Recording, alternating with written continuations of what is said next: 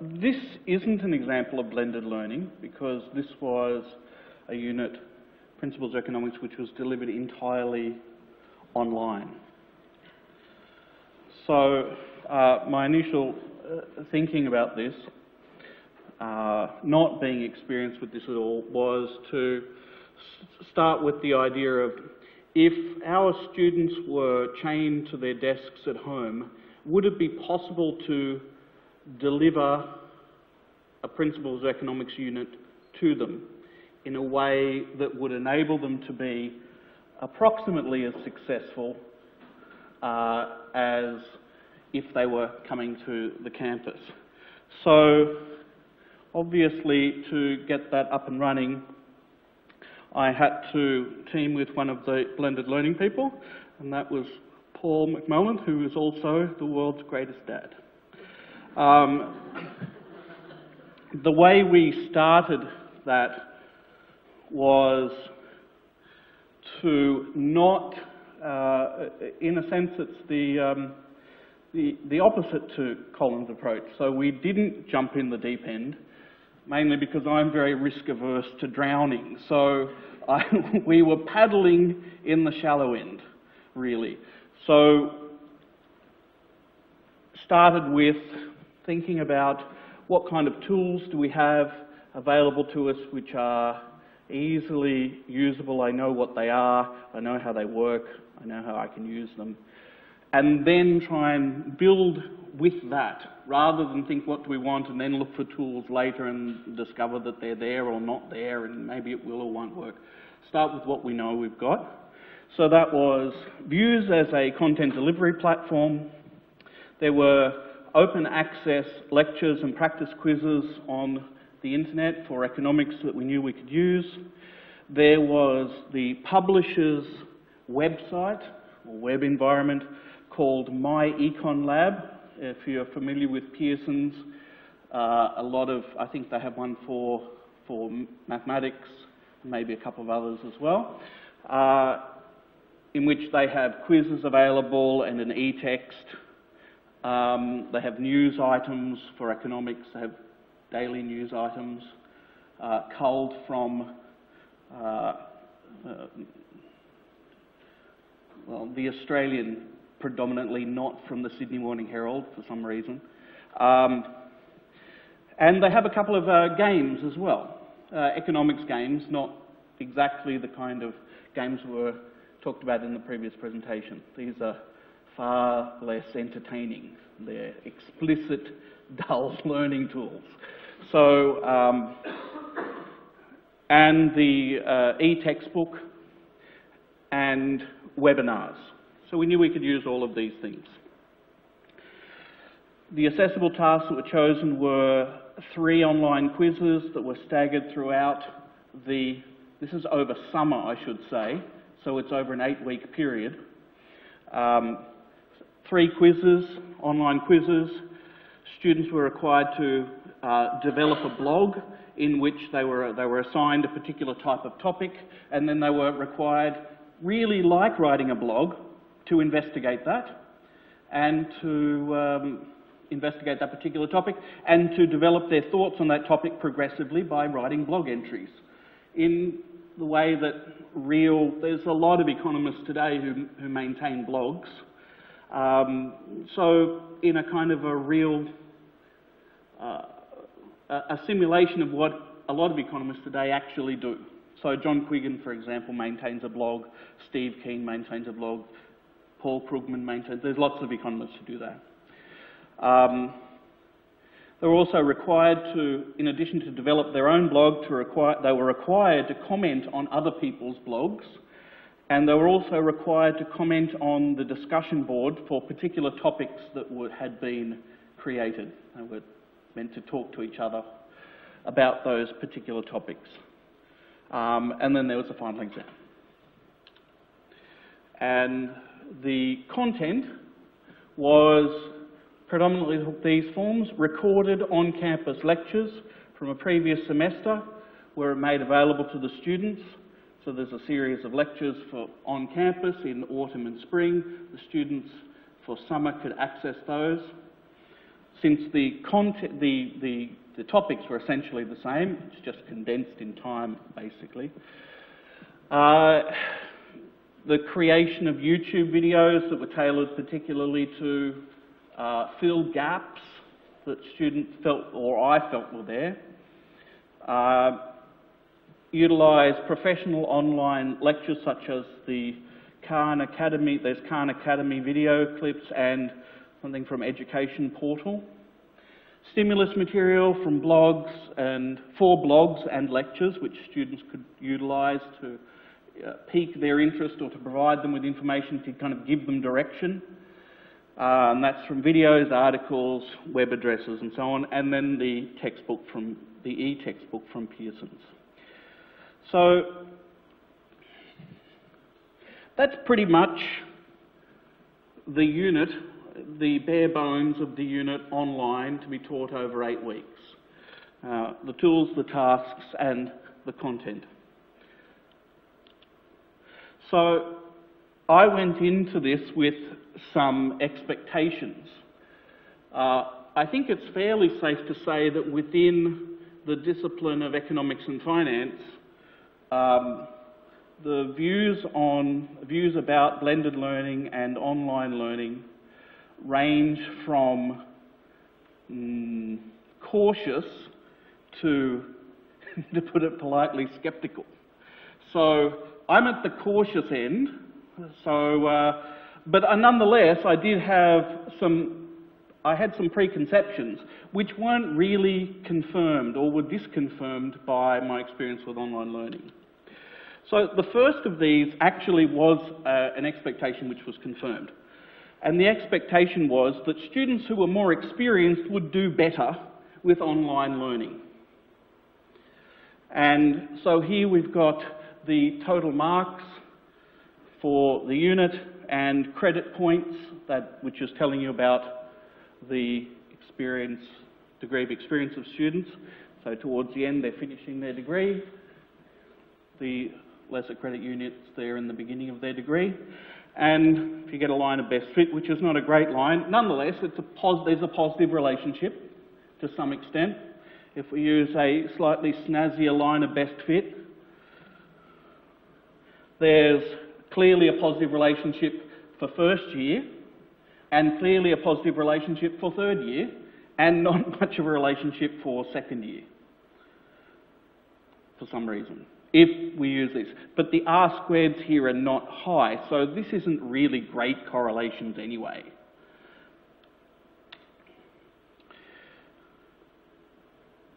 Perhaps what I wasn't expecting so much was that first year students would do quite badly. So it's one thing to say there's a positive relationship. It's another thing to say that students who are at the beginning will tend to fail. You could have your positive relationship up here, above the 50% line. But it went from below the 50% line to above it. So if you start with basically third year students, most of them are doing quite well. Almost all of them pass and do very well. For second year students, you get a range, and for first year students, the bulk of students who failed were first year students who decided to do the unit online. Which probably is something that needs to be thought about if we're going to move to a completely online kind of approach in the future, because it seems at this stage, this is a fairly small sample, this is only 100 students. So it's not really statistically significant, but nonetheless, if this relationship bears out with larger percentages of students, it's something we have to seriously consider for developing an online approach for first year especially, because either it means we're going to have very large fail rates, or it means we'll have to lower our standards for what counts as a fail. The second expectation was that the majority of students who were doing this unit were students who had failed in the past and were trying to catch up. that was just wrong.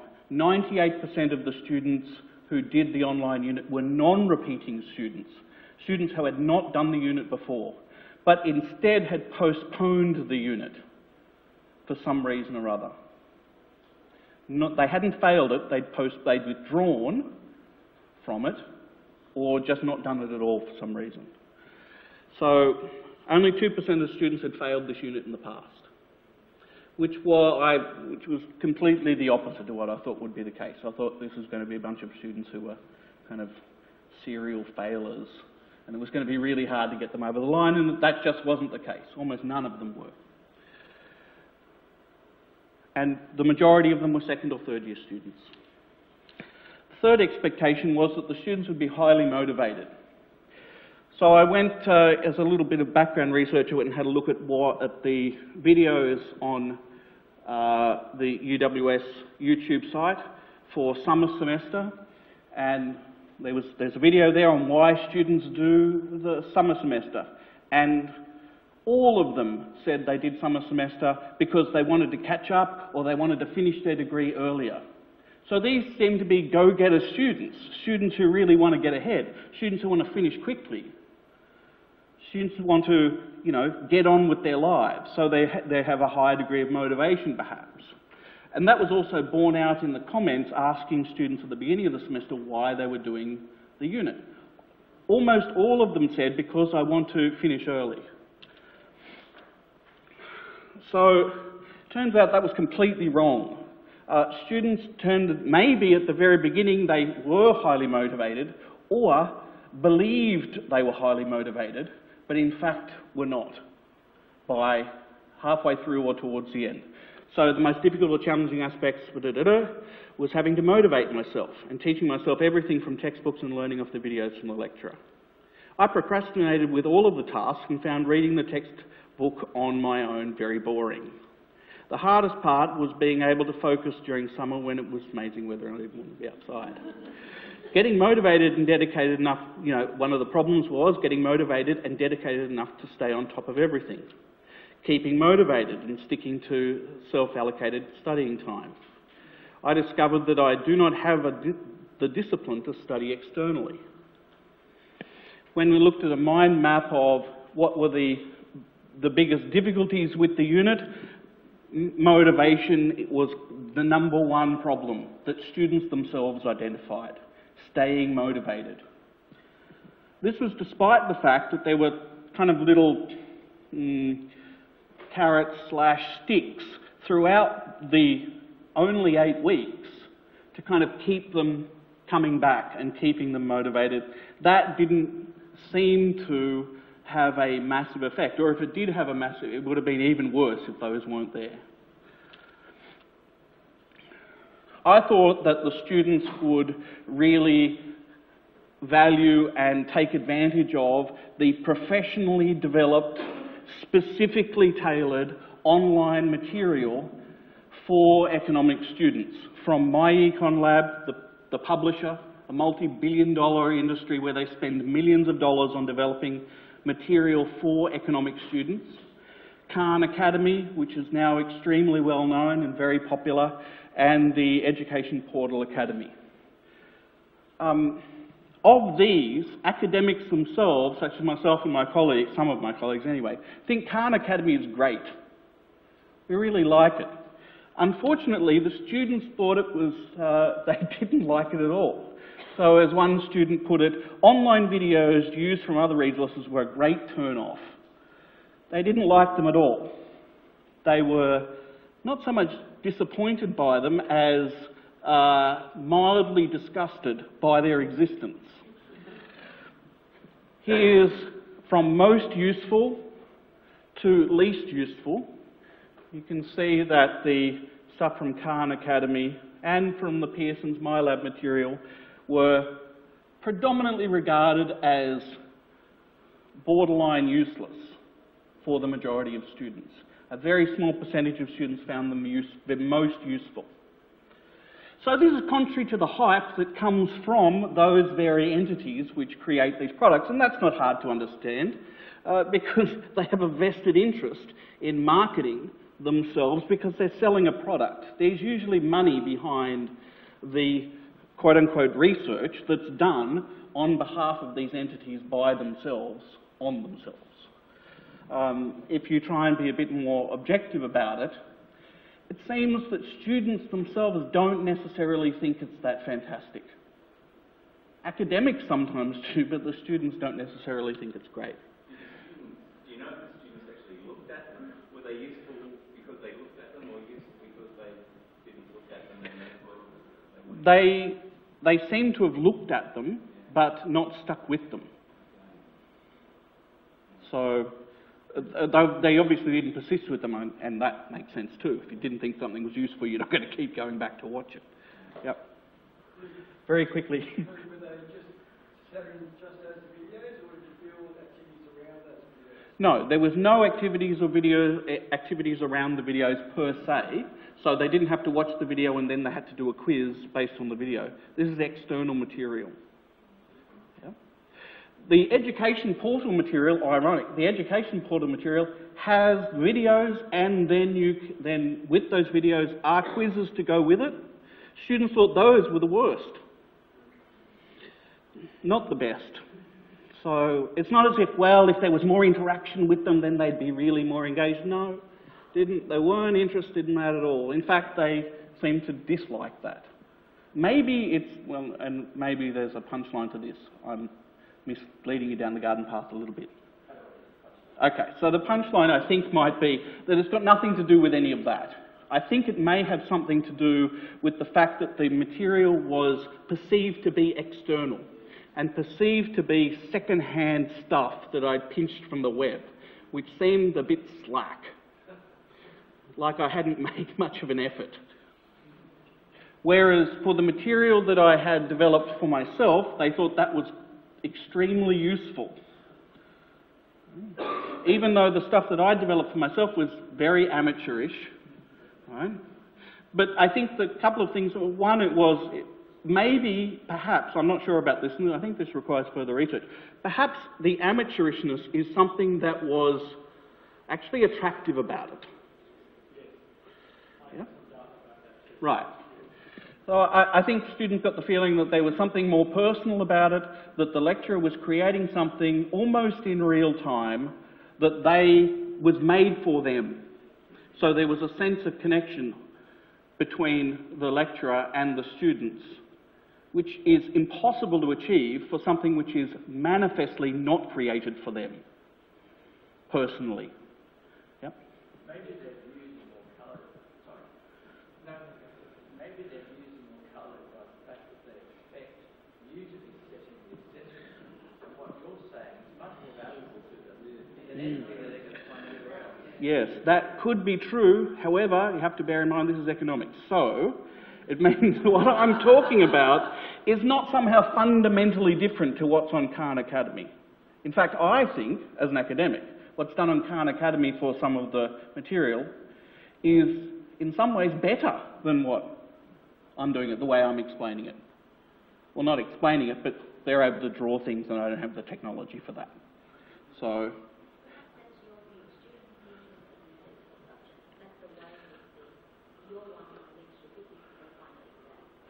yeah, I think but I think that this is a purely subjective thing. It's not, if the student was standing back and saying, okay, tell me the difference in content between these two things, they wouldn't be able to tell me the difference because there's no difference in content.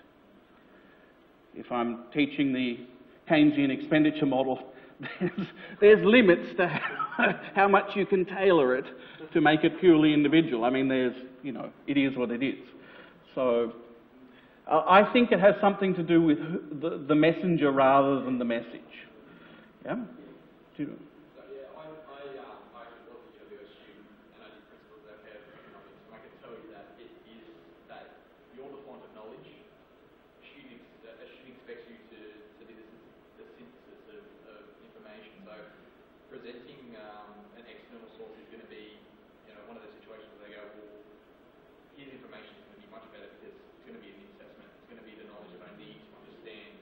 Whereas if I go into that external source, I'm going to have a bunch of information. Granted, it is economics, but students will rely on that, on the academic to be the font of knowledge.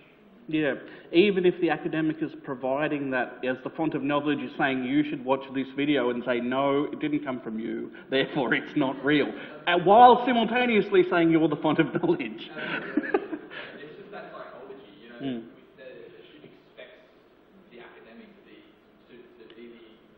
to be the creator of the knowledge, not the person who just vets knowledge but creates it somehow. Yeah.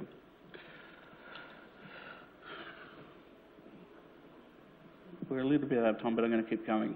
So students will take to this stuff like a duck takes to water, because of the students who did this unit, 3/4 of them were born after the recession we had to have by Paul Keating. Right? So when Apple comes out with when 1984 is not going to be like 1984. Their famous ad for the new Apple computer, these students were 6 years away from being born. Their entire conscious existence has had the internet. So I thought that this would be the case. So it's not so much ducks to water as a case of babes in the woods a little bit. Mainly because it seems that the students really have grown up with the internet. That is, as children, they've grown up with the internet. And as children, they use the internet as toys and as a means of social interaction. Not so much as a tool for generating knowledge or acquiring knowledge in a systematic, timetabled fashion. So, students are familiar with reading blogs and wikis and so on, but not so much with writing them or how you would go about doing that, or creating wiki pages that are presentable in some way. And they'll ask, well, how do you do that? I don't know how to start. What do you do? Even though they've grown up seeing them throughout their lives. Navigating between views and external sources seems, for some percentage of students, to be a difficult issue. There's always software gremlins. Some of those gremlins are absolutely real, and some of them are fictitious. That is, students will report that I couldn't access the quiz at this time, blah, blah, blah. Maybe that's true. Maybe it's not true. It's very hard to tell for a student who might be a bit, how would you say, lackadaisical about getting things done on time. Creating the... Yep. Okay. All right. So I'll just quickly finish up and say creating the vids was very time consuming. So I thought it would be pretty quick. So a 20-minute vid will take around about 20 minutes to make, and that's just not the case, even remotely. So on my calculations, on average, the time spent on a vid roughly equals the video's length times 4. So that's preparing slides, recording the thing, redoing when you've made mistakes, editing, uploading, and then redoing the whole thing when something goes missing in the transition from your computer to YouTube or something like that, and it just disappears somehow, or your computer freezes or something like that. Yes, well, I've had help with that, but it's some things just disappear. All right, I'll stop there and hand it back.